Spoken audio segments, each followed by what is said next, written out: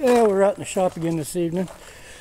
Kind of stepped back out here and behind the shop, and I wanted to kind of interesting, as you can see in the horizon over there, smoke from the fires. They're starting to bleed over into the valley here. Kind of neat as the sun sets there, all purple. And you can see the chemtrails.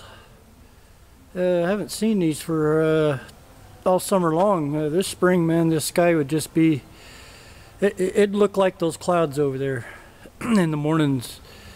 There were so many of them at night, but they're kind of interesting here with the sun hitting them. And, yeah, haven't seen those for a while. I don't know if it's just the weather conditions or what, but boy, you can really see the fires actually back behind me. Well, towards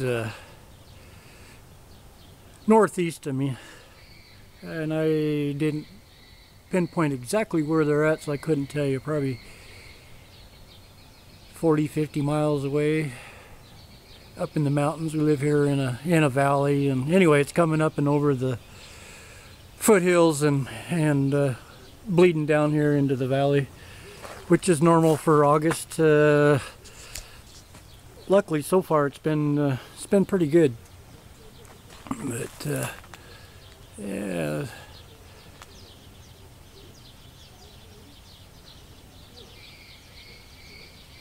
Anyway, I was going to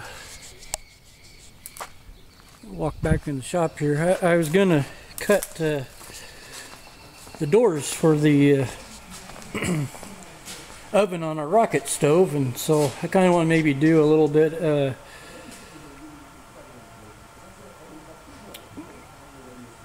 live fabrication here. So I don't know, I'm going to try to have to, the only way I can do this, I need to get the tripod out here, figure out how to get this camera set up on it, and gonna have to patch a couple of these together. And so anyway, if you're seeing this, that means I figured all that mess out. It's not my cup of tea, but anyway, I guess at least we'll show cutting out one of the doors here, and if it doesn't safetied out here on the little hole that I put in there for some reason. So let's see if it does it again. That's gonna go.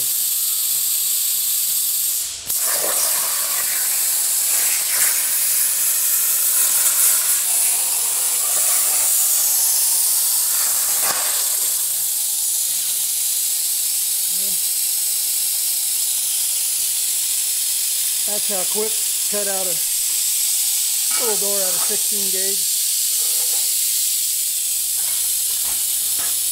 And the only thing is my corners aren't sharp, so I gotta go take them and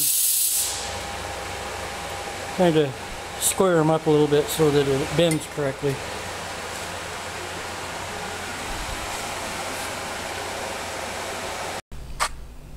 Well, as I was walking to the house here, it's a little bit darker out. And you can see I'm not so certain that maybe we don't have another fire that started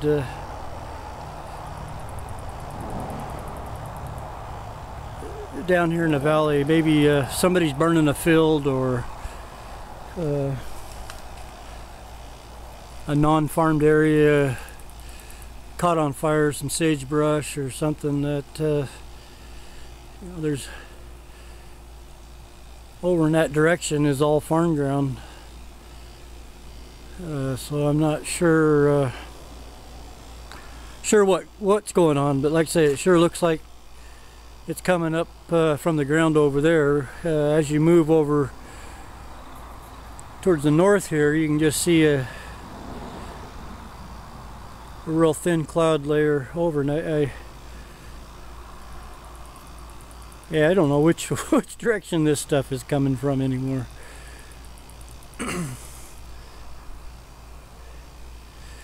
I would say that the cloud we're looking at now is from the forest fires up northeast of us, and I would say that's something burning over off on the distance. Like I say, either a farmer's field, or there is a hill over there that is non-farmed, some residential areas. I don't know if that would have lit up or what, but anyway, interesting. Thought I'd share.